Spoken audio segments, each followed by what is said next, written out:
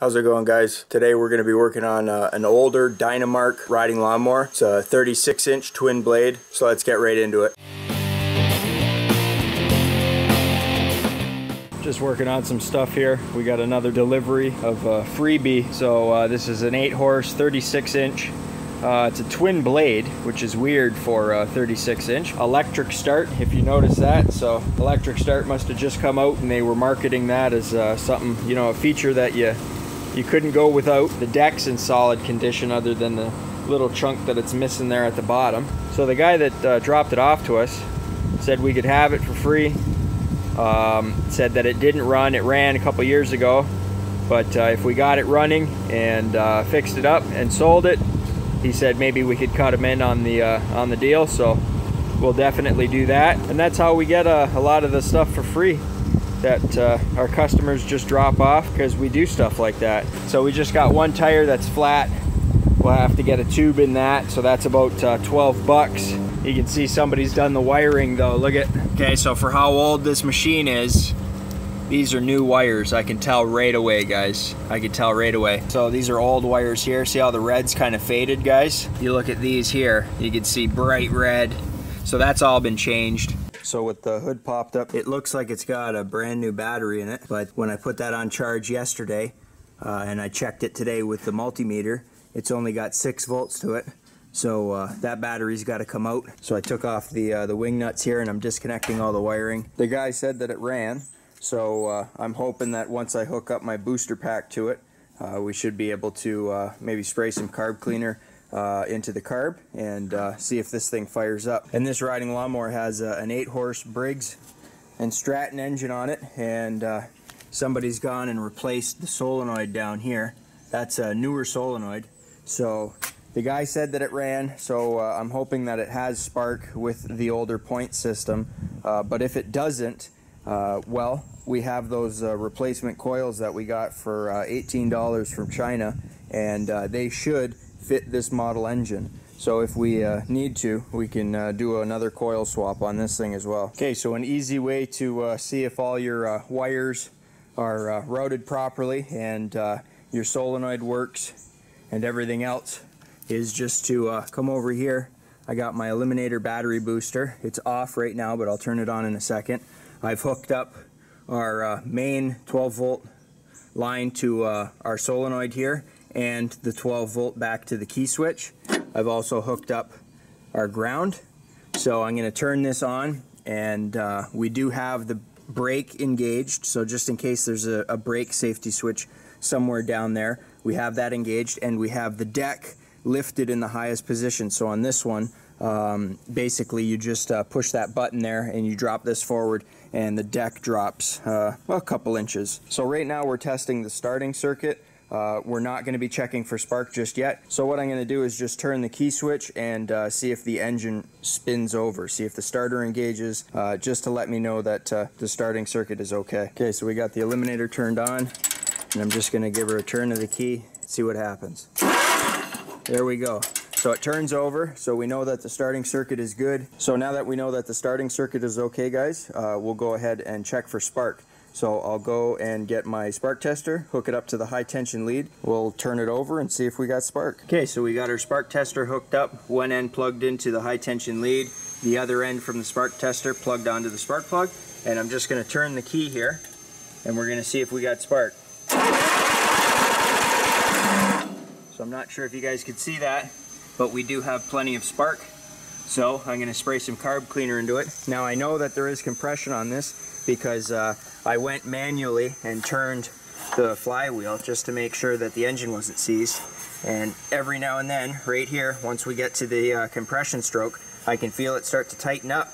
So I know that we do have compression. So theoretically, guys, this thing should fire right up. Whether it'll stay running or not, I'm not too sure, because you know, the fuel tank probably needs to be flushed, the line as well, and the carburetor here looks, well, pretty dirty. Okay, so we got the air filter off. It's pretty dirty, needs to be replaced. So we get these from Sten's for like $2, so we'll probably end up ordering a couple more of these air filters. As far as the carburetor goes, well, it's just as dirty as you would expect, guys. This is an older engine. There's all kinds of grease over it and everything, but this carburetor here is the exact same as the lawn flight that we worked on, so should be fairly easy.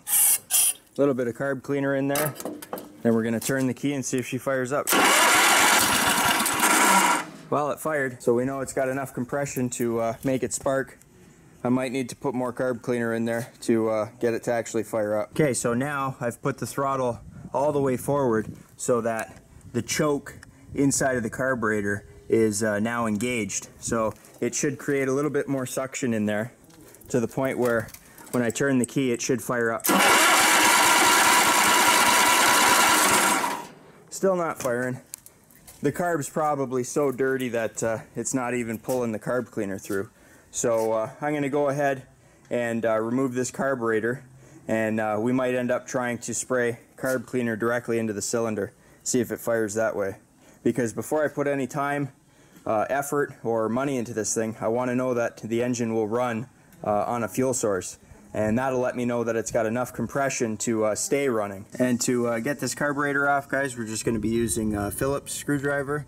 And there's 2 bolts. There's one under here that sometimes it's a little harder to get, so you might have to remove your muffler in order to get that off. Okay, so as I suspected, I was able to get the top screw out, but not the bottom one. So in order to get this muffler off, guys, you just want to take a pair of pliers, bend up these little metal tabs that they have here that go over the bolts. That just keeps them from backing themselves out. But once you bend up those tabs, you can unbolt those, and hopefully that thing will just pull right off. Okay, so that came off pretty easy. There was one more bolt up at the front of the machine. You guys can see it came off right from there. But now we should be able to have enough room to get at that bolt right up under there. So I'm going to try it with just a Phillips screwdriver, and if that doesn't work and it's in there tight, then I'll use a socket. Okay, so now we have both bolts out of the intake neck. So now we have to get this one right there. That's like a support for the carburetor. We'll just disconnect the fuel line somewhere either here or up there. Okay, so we got the bolt off of the bracket there. I just wanted to take the time to show you guys that there's little plastic pieces that go inside of the throttle here where the linkage connects to the actual throttle on the carburetor. Don't lose those, guys, because they're super hard to find. A lot of these old carburetors have them because the holes on the throttle levers themselves are bigger than the linkage, so they use those little plastic sleeves in there, and yeah, guys, they're super hard to get. The guy at our parts store, he found one off of an old used carb that we needed for the lawn flight there, so make sure you don't lose them or break them. But basically, we're just going to disconnect the spring, the linkage, when we pull this off and rotate it enough to get all that off. So I'm going to clean the carburetor and flush out the fuel tank, and then we're going to try this again with the carburetor hooked up to it. Okay, so we're in the shop at the workbench, and I can tell that this thing has had a carb kit installed onto it, because if you look at the shape and the color and the condition of the carburetor, you can tell there's some dirt on it, there's a bunch of paint and stuff. But if we look up here at the air fuel adjustment screws, they're nice and shiny, and if we look down here at the bottom, you guys can see that's all nice and shiny, and it appears to be a new gasket. So somebody's tried to fire this thing up, I'm guessing. It didn't start, so they went and bought a carb kit. They installed the carb kit, and it still didn't start, so they got rid of it. Like I said, we ended up getting this machine for free as a trade-in, so I'm just trying to get it fired up and running with the least amount of money possible. So what I'm going to do is disassemble this. I'm going to remove all of our air fuel screws, our metering jet there. I'm going to remove the main adjuster down here. I'm going to pull the bowl off, and we're going to get as much of it disassembled as possible. And then I'm going to throw this into my ultrasonic cleaner. Now, if you guys don't have an ultrasonic cleaner, you can use a can of carb cleaner. So go out to your local Napa or parts store, wherever you guys go, and you guys can get a can of carb cleaner or brake cleaner. And basically, guys, you just want to spray down the entire thing and get it as clean as possible. You don't want any little bits of dirt or debris. You could even bring this thing into a dishwasher or you know, your kitchen sink and use some lukewarm water or some hot water, you know, to really get at the, you know, the more debris in the corners where all the grease and dirt builds up, and you guys should be able to clean this thing up. So I'll bring you back once I have this thing cleaned up. Okay, so I've pulled the little bung out of here. That's this guy right there. I just used a small adjustable, and I've pulled the bottom adjuster off of the sediment bowl. So if we look here, we can see there's a couple little bits of debris, and if we flip the carb up, we can see that, well, it's fairly clean. It's not as dirty as I thought it would be, but I'm going to blast this thing anyways just to be sure. With a standard screwdriver, we're going to get that jet out of there, so that just unthreads, guys. And then, like I said, we're going to flip it up. I'm going to remove this one up here, and that one right there as well. We're going to remove the float as well. To do that, you just have to pull your pin here, and that'll come right out. So we got a little bit of hot water here from the kettle. Just going to pour that in. A little bit of our Indo 701 industrial strength degreaser. We're just going to pour a little bit of that in there, not too much. You guys got to remember that stuff's concentrated, so you don't need much. The rest of our water in there to mix it all together, and then we should be good to pop the carb in. Okay, so I'm going to be using my basket here, and we got the carburetor laid in there. I'm going to take the long metering rod. We're just going to lay that in there, and then I'm also going to put the float in there just to get that a little bit cleaned up. Turn this sucker on for about, I'd say maybe 15-20 minutes. Okay, so we got a nice clean workspace here to put the carburetor back together. The float here, that came out nice and clean. We got our metering jet here, so there's all kinds of little tiny holes in this thing, and they all go down the shaft. Some of them are up at the top there, and I'm just going to take my oxyacetylene tip cleaner here to poke those through and make sure they're clean and free of debris. Okay, and we got the carburetor here. That came out pretty clean. There's still quite a bit of old paint on it, but I'm not too worried about that because the inside is pretty clean, and you know, down here where the float and the bowl goes, that's all nice and clean now. You can see I got the main jet back in there as well, and I've taken my compressor through it, blown it all out, make sure all the debris is out of it. I could end up getting this carburetor right here looking something like this, and that's the old carburetor off of the lawn flight that we had, but that's a little bit too much work. I spent quite a bit of time with the wire wheel getting that thing all polished up like that, and it's just not worth it, guys. So for something that I got for free, I'm not really going to spend a lot of time on. Like I said, I just wanted to clean the carb, and we'll put a battery onto it to get it fired up, make sure that it runs on its own, and then you know, once we have the engine running, then we can start looking at the belt and the deck and the blades and the spindles and everything else.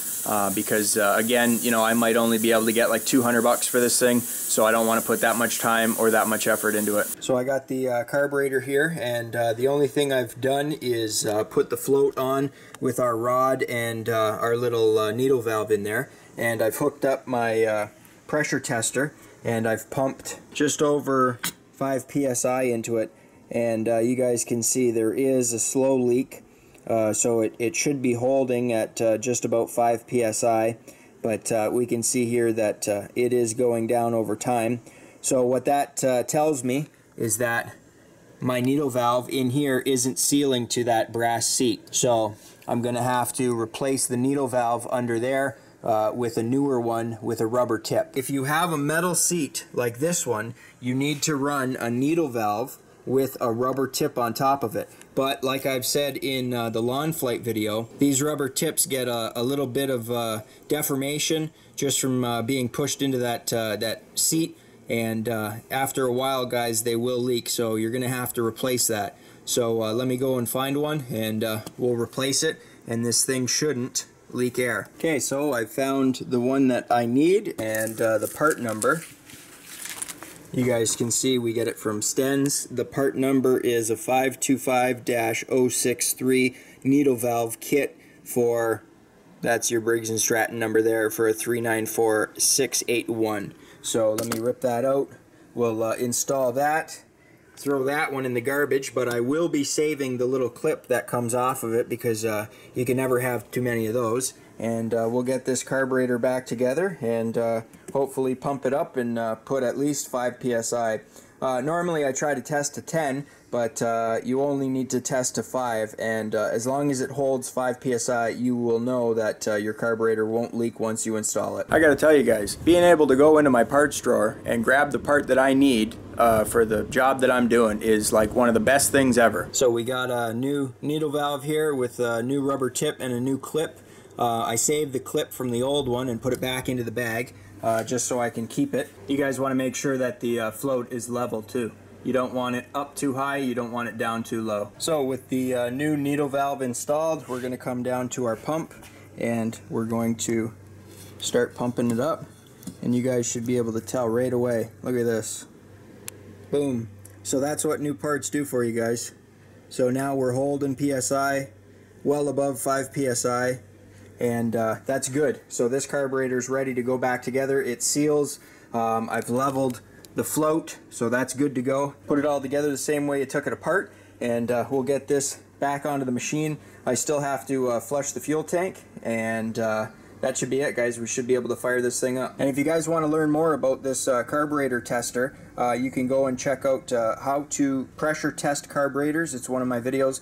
I'll link it right now in the top right of your screen. You should see a thing pop up. That thing wasn't cheap though. It was like 110 bucks, but it was probably one of the best tools we've ever bought. And for our bottom adjuster there, we're going to thread that all the way in just until it's snug, and then we're going to back it off about 1 3/4 of a turn. And basically once this machine is running, you want to adjust it in, so tighten it up to the point where it starts to sputter.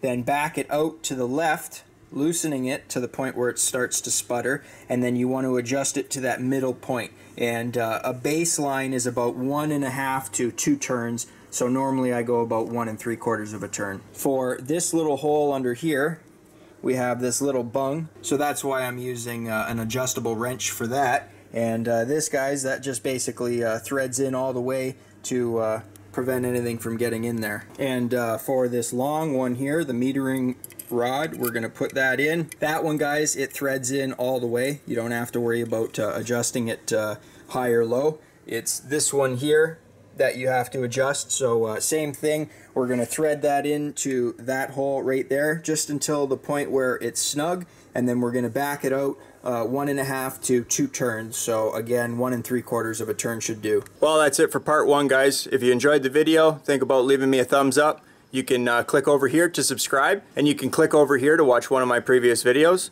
And as always, guys, thanks for watching.